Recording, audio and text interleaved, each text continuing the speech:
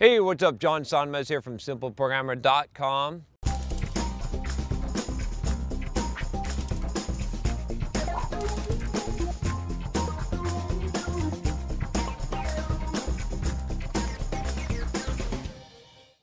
Tired of pushy recruiters sending you LinkedIn requests for jobs you have no interest in? Tired of blasting out resumes into the dark? If so, you should check out Hired.com. Hired.com flips job searching on its head by having top employers like Facebook come to you after you fill out one simple application. You also get your own job coach to help you on your next job search. If you haven't checked it out, I highly recommend you at least fill out the application. Just go to Hired.com/simpleprogrammer, and when you get hired with Hired, you'll get double the normal sign-on bonus for using that link. So I got a question about automation in AI, but it's not really about that. It's more about being afraid of the future, which is something that this is a reoccurring theme that I've found from a lot of software developers. I did some videos on AI, which is AI coming to take my job and all this. I think I did a couple of videos because this is a recurring theme, but I'm going to do another one here from a little bit of a different angle, just because this is such a fear. I'm surprised that this is such a fear. This is from Anita, and he says, in India, one company fired 6K employees, then another company fired 9K employees due to automation and AI. I'm worried about my future as software developer. Can you please suggest how I should look at this situation positively and keep going forward? Whatever we are learning today, will it turn to value 0 tomorrow due to change in technology? Which technologies should I learn to make a secure future? Currently, I'm working on Java technology. Please advise. So here's what I got to say, all right? I heard a really powerful thing from someone I highly respect. I was at a Tony Robbins seminar, as I've changed a lot of how I present myself and how I think about life from that moment forward. I mean, I think you can see a drastic change in my life. And he said something, I've talked about this a lot of times, but I'll say it again because it's so powerful. He said, the quality of your life is in direct proportion to the amount of uncertainty you can comfortably live with.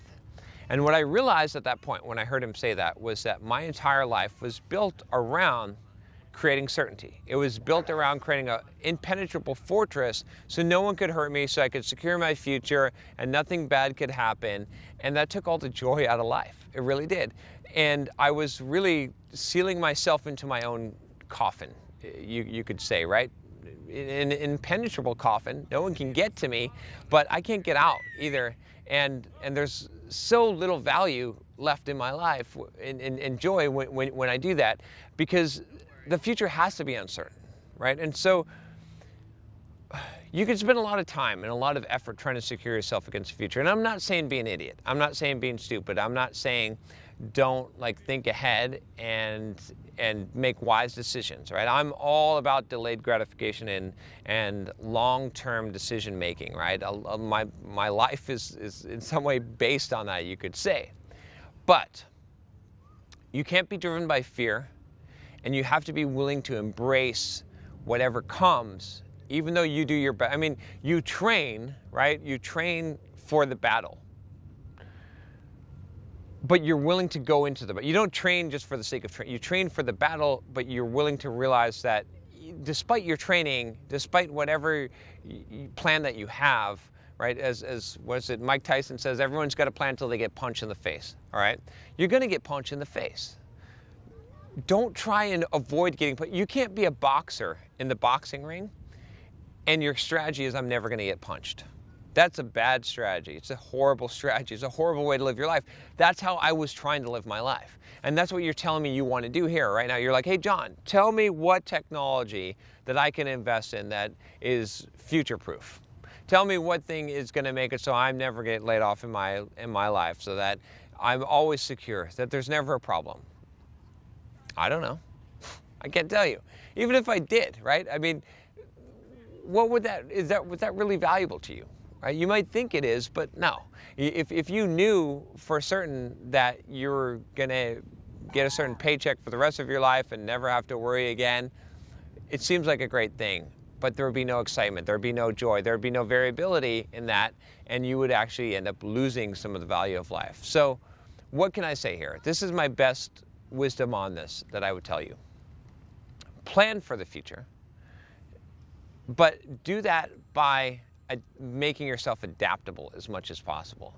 Focus, if you're going to learn things, teach yourself how to learn. I've got a course on how to teach yourself how to learn. It's called 10 Steps to Learn Anything Quickly. You can check it out here. You know, that's one thing that you can do, is prepare yourself for the future by, and you don't have to buy my course, but make sure that you are adaptable. Make sure that you are the kind of person that can roll with the punches, that knows how to adapt, that focuses on the higher level principles and is able to learn things quickly, is able to grasp concepts quickly, is able to jump into things that new things and be comfortable being uncomfortable. That focus on that. So that's number one. Two, focus on what is obviously long-term investments in your future, delayed gratification type of things.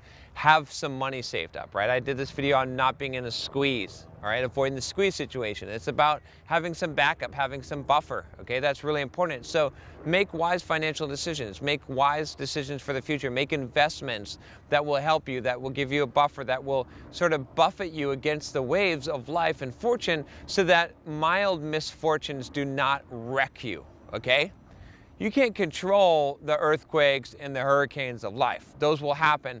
But what you don't want to have happen is that you have a mild bump in the sidewalk and it causes you to knock your teeth out and lose, you know, and to go on this whole chain reaction of bad things. So give yourself, you know, the buffer that you can. Don't build an entire fortress around you like I was trying to do, but be smart about that.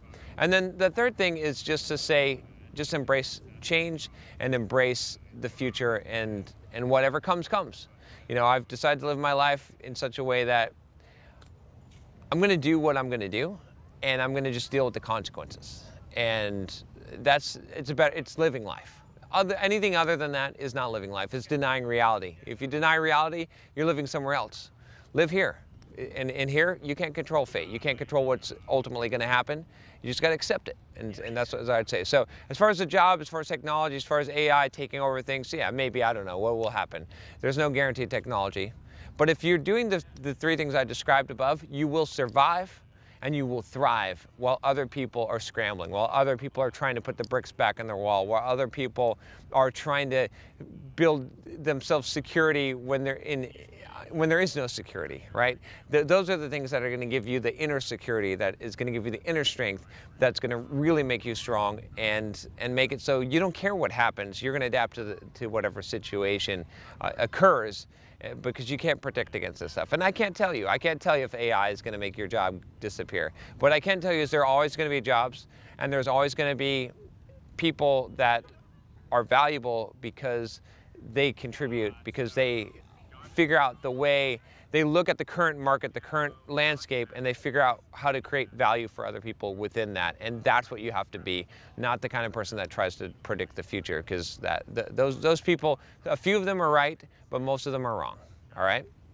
Hope that helps you. If you have a question for me, you can email me at john@simpleprogrammer.com, and I'll talk to you next time. Take care.